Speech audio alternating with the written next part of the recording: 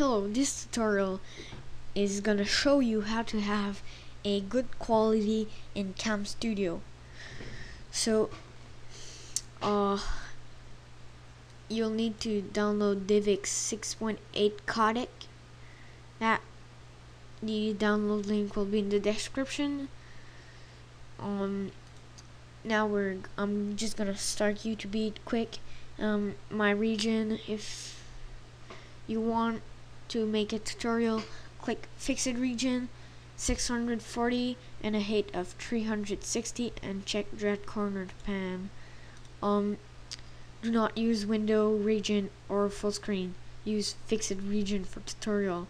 But if you're playing game, it should be a good option for video region or full screen.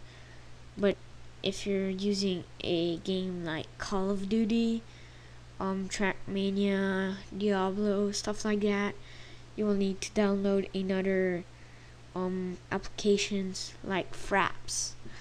So for the video options, I use DivX 6.8 codec.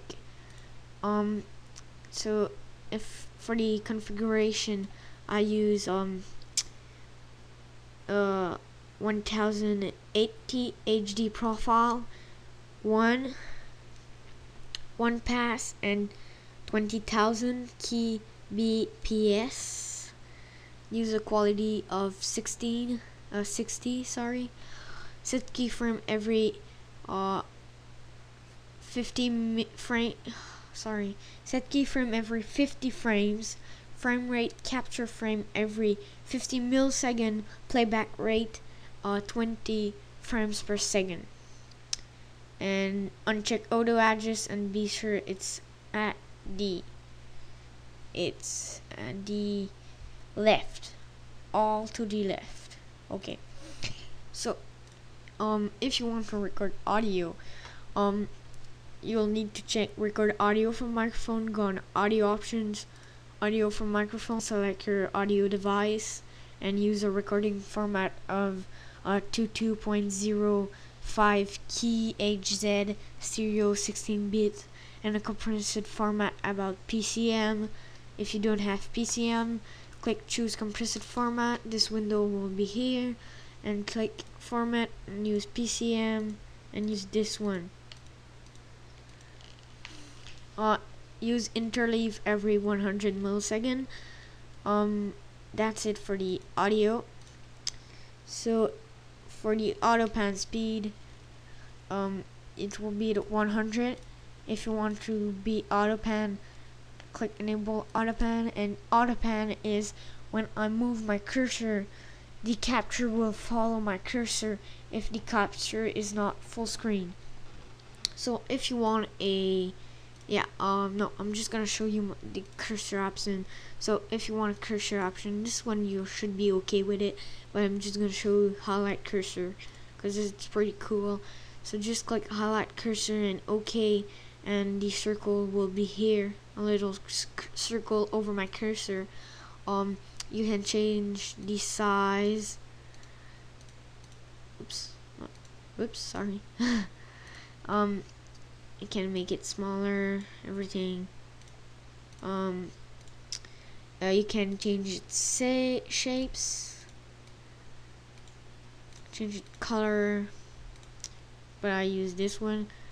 But I don't really like this first tutorial, so I'm just gonna not use it. And if you want a watermark, click FX options. Select your image of the watermark. It can be text, but not a fonts. An image, a JPEG, a PNG, or everything. So use desktop. Oh, oops, not use desktop. Select your image. So let me see where I save. If you don't see your image in the folder that you save it, just go down and choose file of type of all files, and that's my watermark. Open and click option and choose where your watermark will be. So if you put it here, it will be in the center of the recording, but I use this one. So